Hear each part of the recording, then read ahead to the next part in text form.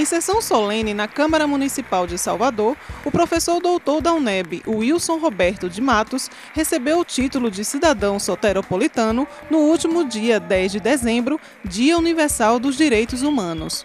O evento reuniu familiares, amigos, docentes da universidade, autoridades militares e representantes de movimentos negros.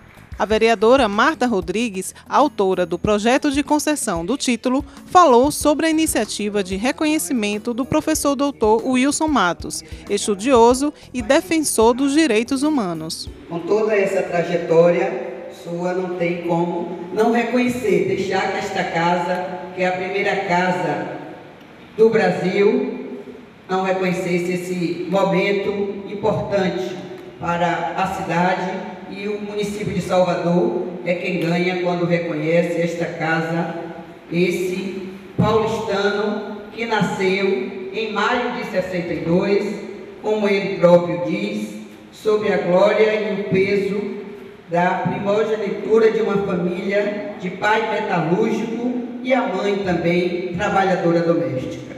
O professor Wilson, ele tem um compromisso muito grande, né, com a Bahia e com Salvador. Então, desde quando ele vem de São Paulo, chega aqui e assume, veste essa camisa na defesa do que a nossa cidade representa, que é esse povo negro, que tem mais de 80% da população, e a UNEB também, que tem essa cara da Bahia. Então, o professor Wilson também incorpora todos esses saberes, esses falares, e a política também, como ele discute, como ele traz e como ele lutou para essa política de cotas também. Ele é um dos coautores, e a política de cota que agora completa 10 anos, né, já completou 10 anos, então é um momento que a Câmara jamais poderia deixar passar em branco. O professor doutor Wilson Mattos foi conselheiro da Câmara de Educação Básica do Conselho Nacional de Educação, participando das discussões que culminaram na edição da Lei 10.639 de 2003, que propõe novas diretrizes curriculares para o estudo da história e cultura afro-brasileira e africana.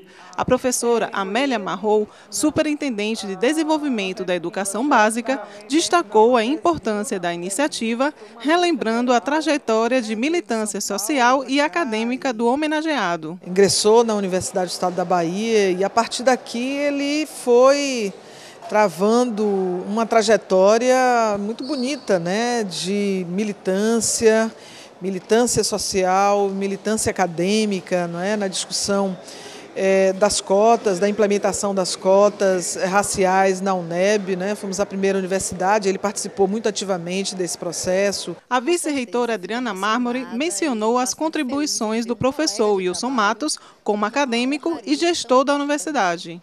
O professor Wilson, ele tem uma trajetória bonita da nossa universidade, de produção científica, de defesa mesmo na luta das políticas voltadas para as ações afirmativas, principalmente para as pessoas, né, a partir do trabalho com as cotas na nossa universidade, que nos orgulha muito.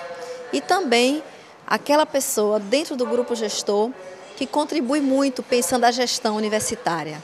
Nádia Nunes, diretora da editora universitária da UNEB, destacou a contribuição do professor Wilson Roberto de Mattos enquanto autor de publicação científica e colaborador da editora. O professor Wilson, ele tem um título publicado pela editora UNEB, mas eu digo que é a editora UNEB que se sente muito honrada de ter o professor Wilson como autor.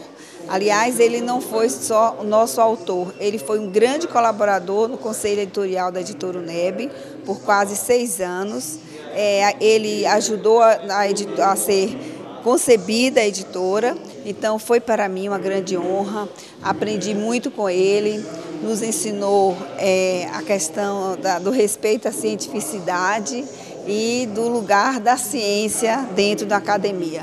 José Bites, pró-reitor de graduação, reiterou a importância da homenagem ao professor Wilson Mattos, que se estende a toda a universidade. Nós da UNEB nos sentimos orgulhosos deste momento, considerando o que o professor Wilson representa para a UNEB e representa para o movimento negro na Bahia. Portanto, estamos felizes, né, e contentes porque homenagear o professor Wilson, a Câmara está também homenageando a UNEB.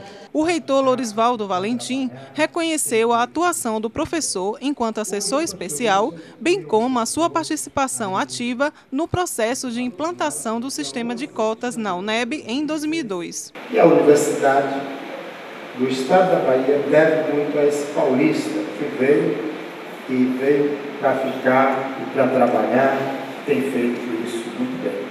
Hoje o professor Wilson é meu assessor na reitoria. E como assessor é um grande conselheiro. O professor Wilson tem esse dom de fazer uma avaliação da gestão, do reitor quando precisa, de chamar a atenção quando precisa, é o papel do assessor e ele faz isso muito bem. Título de cidadão da cidade do Salvador ao professor Wilson Roberto de Mattos.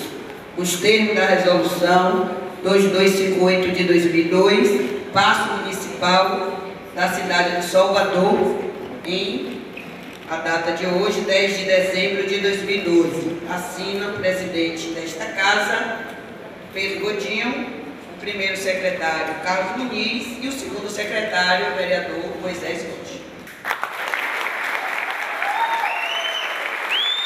Emocionado, o professor Wilson Mattos proferiu seu discurso de agradecimento pelo recebimento do título. Mais uma vez, agradeço a todos vocês. Muito obrigado. Docente da UNEB há 19 anos, Wilson Roberto de Mattos é mestre e doutor em História pela Pontifícia Universidade Católica de São Paulo. Atualmente é professor adjunto nos programas de pós-graduação em Educação e Contemporaneidade e em História Regional e Local, além de membro fundador da Associação Brasileira de Pesquisadores Negros. O professor também responde pela direção do Centro de Estudos dos Povos Afro-Índios Americanos da Universidade, o CEPAIA. É a representação, do reconhecimento de uma trajetória de trabalho que eu venho desenvolvendo ao longo desses anos, da minha presença aqui na Bahia, desde 1994, que eu venho contribuindo, através da Universidade do Estado da Bahia, desenvolvendo um trabalho acadêmico, um trabalho de militância, um trabalho preocupado, sobretudo, com as questões da promoção da igualdade racial. Tenho me dedicado a isso, tanto do ponto de vista da pesquisa quanto do ponto de vista da militância. E eu fico extremamente grato por ter sido concedida a mim essa honraria. É uma felicidade muito grande. Participaram da sessão solene o vereador Gilmar Santiago, Ailton Ferreira, secretário municipal da Reparação, Eloy Ferreira, presidente da Fundação Cultural Palmares, Valdélio Silva, professor do Departamento de Educação do Campus 1 da UNEB em Salvador, entre outras personalidades.